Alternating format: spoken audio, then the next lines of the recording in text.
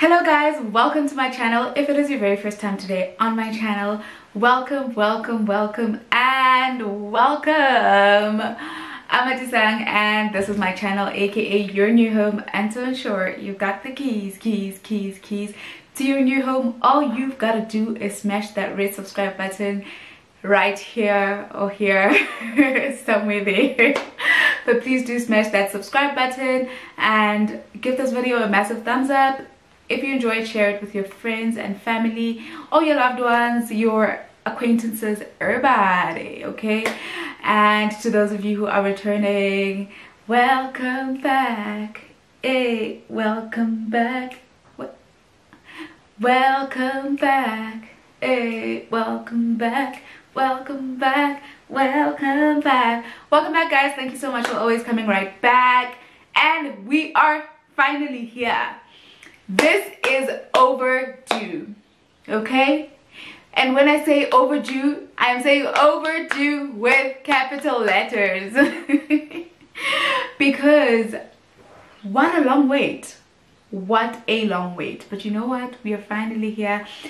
And thank you so much for being patient with me. Thank you so much. I have one person on my who has been DMing me on my Instagram on some, where are the book reviews, girl? What's happening, you know? And yeah, I'd always tell that person that let's see if I'll be done in the next 2 weeks or so. And then 2 weeks turns into 3, and then it turns into a month. Oh my word. But anyway, we are here. So obviously, as you may have already seen by today's title, we are doing another book review. I'm very excited. I'm hoping to not make it too long. And today we are reviewing Bamboozled by Jesus by Yvonne Orji. Okay. I think the title already sort of explains and tells you what we're going to be talking about, or what this book talks about. Yvonne tells her stories, but they're very relatable, and it's, even though they may not be exactly how my life is or how your life is, but you can sort of, you know, replace her story or replace her in a particular story and put yourself in that story, and it makes sense, you know. I hope you're still with me, okay? So I have a few pointers just so that I'm not all over the place. I have a few notes that I made on my phone, so I'll be looking at my phone while also trying to look at you. Okay, so this book is, I mean, Bamboozled by Jesus means exactly that. So a little backstory, Yvonne, she's a Nigerian American woman, and her, I mean, if you come from most black families, especially people who might be like approaching their 40s, which she is,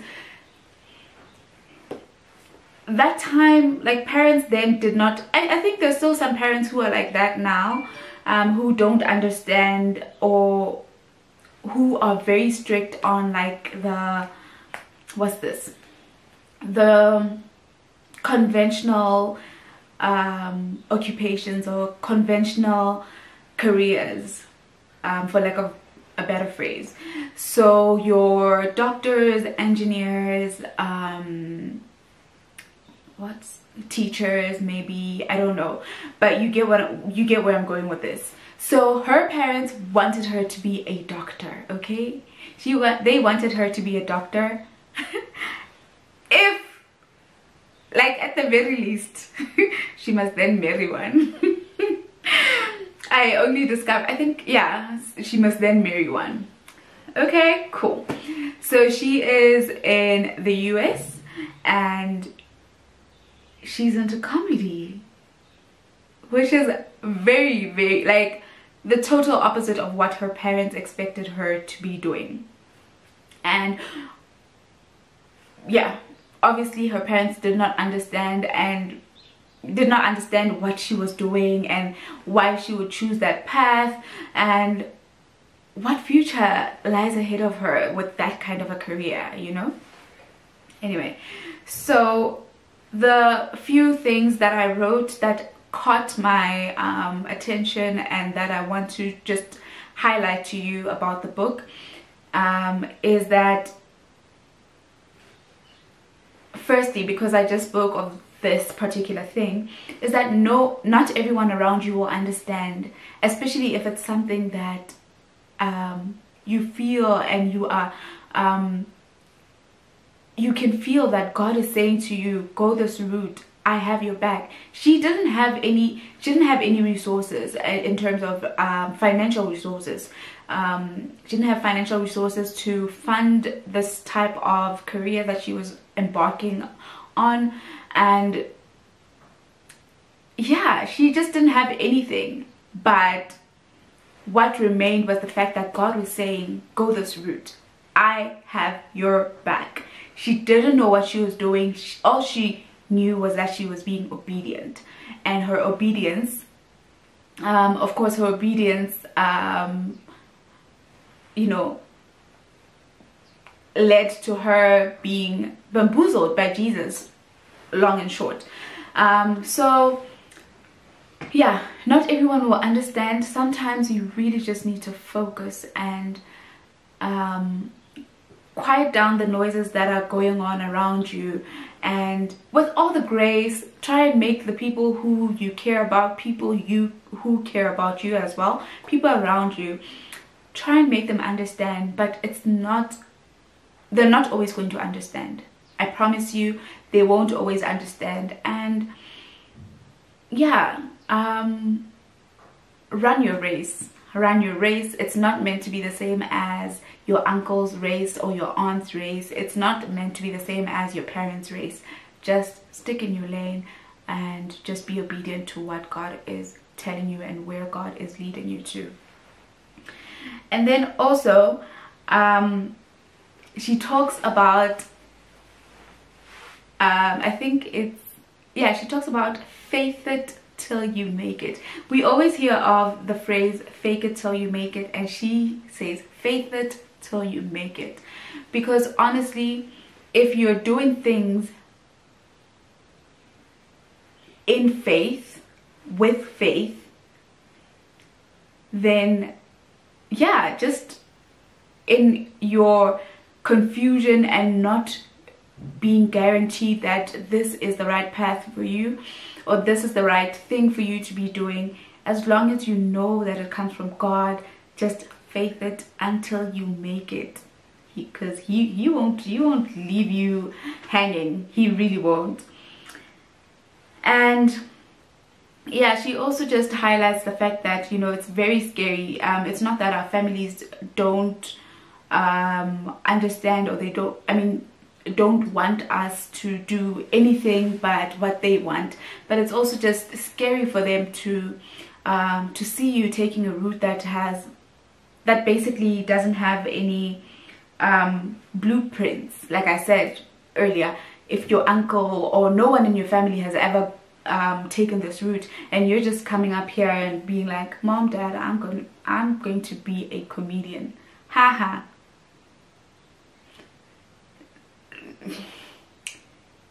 That's not an easy conversation to have with any parent, especially.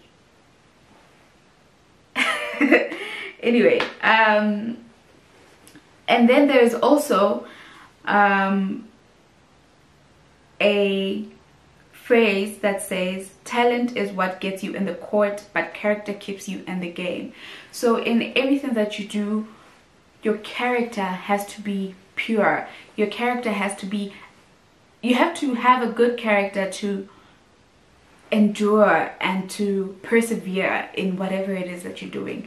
Because it's just like getting any job at any office. If you get a job, maybe your talent or your qualifications will get you that job, but for you to actually do well in that job and to remain and to grow in that job, your character sort of has to be intact. It has to be good. It has to be good. And then, oh my word, this I feel compelled to just talk about it, because I feel like maybe the last three, 4 books that I read have something about this, like something along the lines of this, but the message is the same, that they know your value, but they're just hoping that you don't.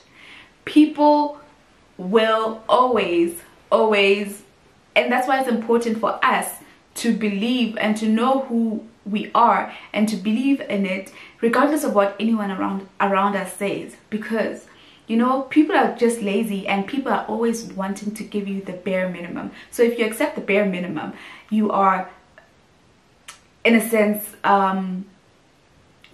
degrading yourself. You are allowing people to value you below what your actual value is. So yeah, they know for sure your value, but they are just hoping that you don't. So people will always just try and test the borders. If you allow them, then that's it. Once they cross that border, then that's it, because they've seen that, you know, this person is not even aware that they're capable of doing A, B, and C, because we just give them an F and she's okay with it, you know? Yeah. Anyway, next, I'm trying to be very quick with this while also making sense. So the other thing that she talks about is limiting God. Don't do that. We need to stop doing that. He's God. He's able to do exceedingly abundantly beyond anything we could ever think of or even ask for. So don't limit him. Give him enough room to bamboozle you, you know. So I think it's a challenge, that in whatever it is that we do, let's allow God to bamboozle us. Let's allow God. Hey, you may see that I'm not sure where this is going. I don't know how I'm going to get through to the end, but I am going to get to the end. And just allow God to be God in that situation. Stop playing God in any situation. Allow him to be himself. And the last chapter, I think this was done intentionally. I'm sure it was done intentionally. I would like to believe it was done intentionally, but it was so beautifully worded. The last chapter is titled, "Don't Put a Period Where God Put a Comma." I'm gonna say that again. Don't put a period, aka full stop, where God has put a comma. And in normal speech, or as when we're reading, where there's a full stop, we stop. It's like, whew, we're done, right? But where there's a comma, it's like you rest for a bit and you continue, and not for long. It's just, you know,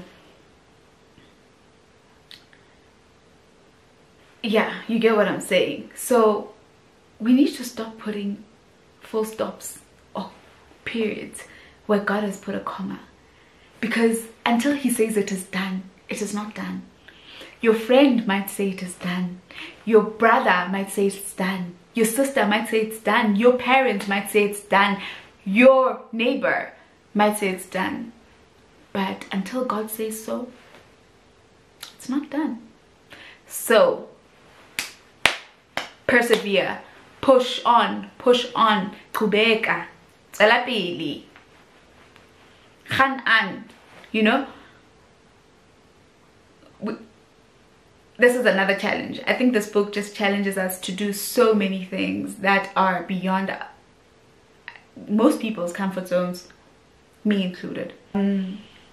There's also what I would link to the power of words. which is what she talks about, not being negative, not using negative words.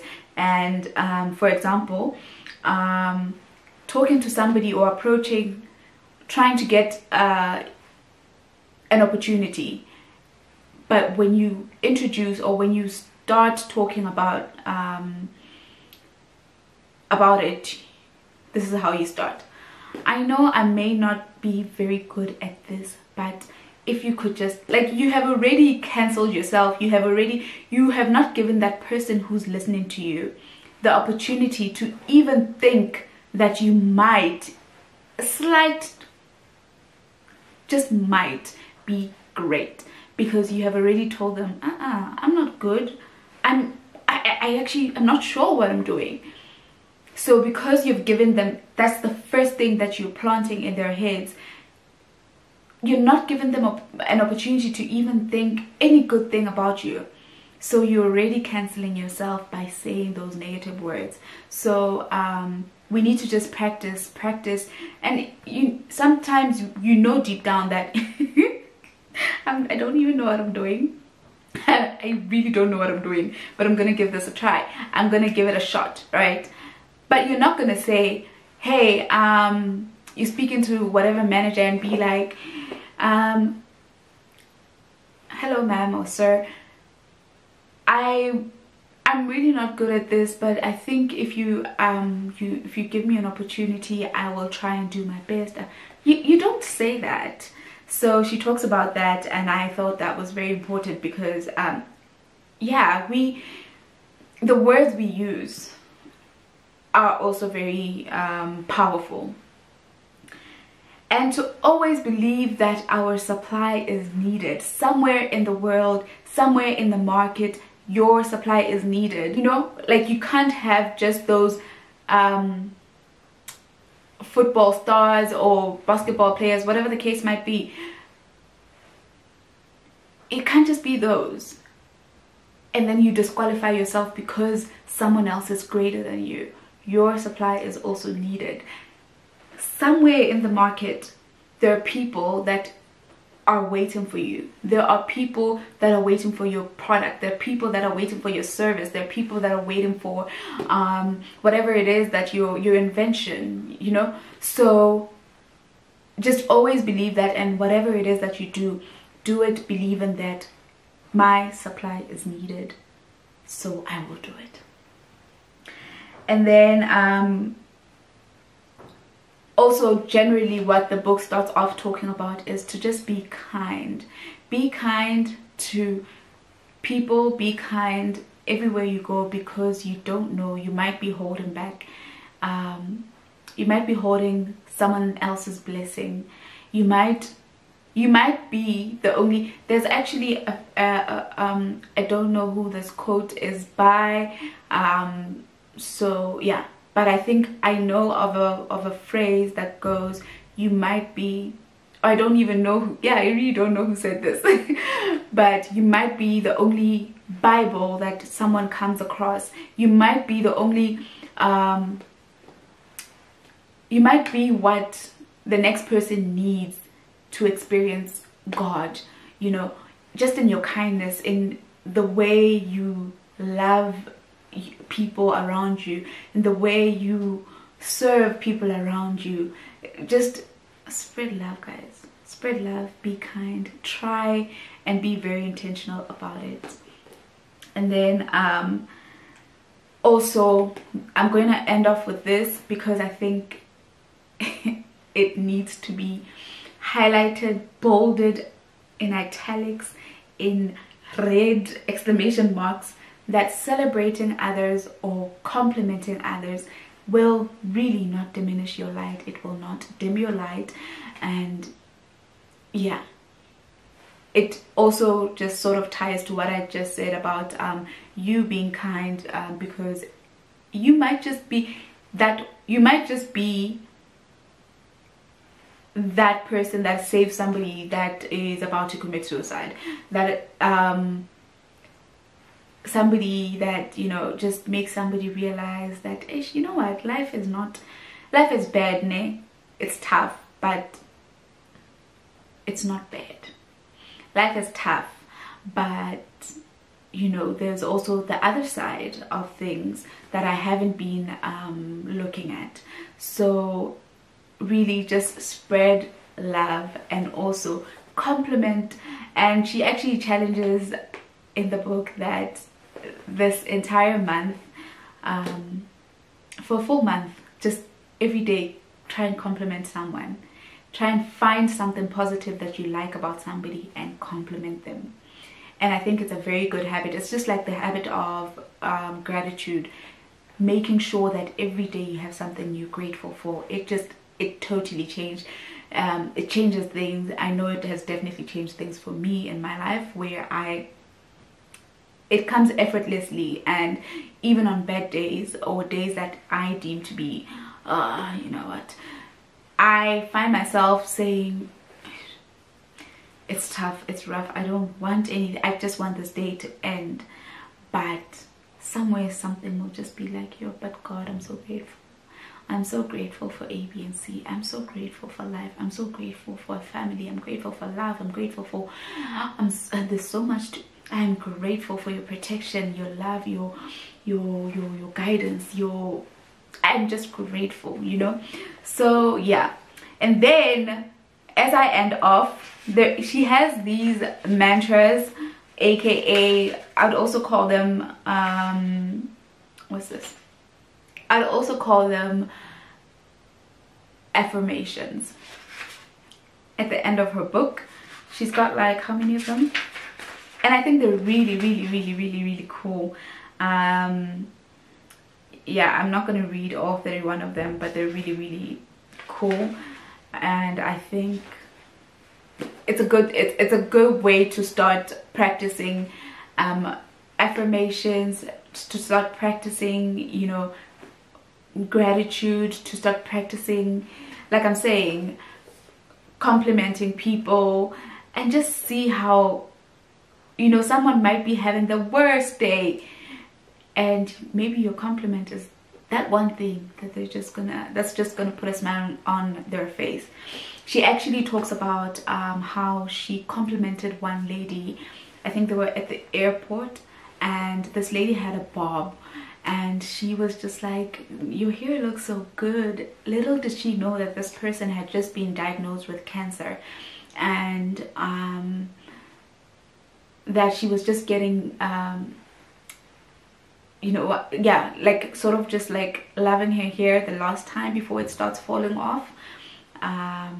So that just obviously changed this woman's, because she couldn't believe it. She was like, really, it does look good on me, you know.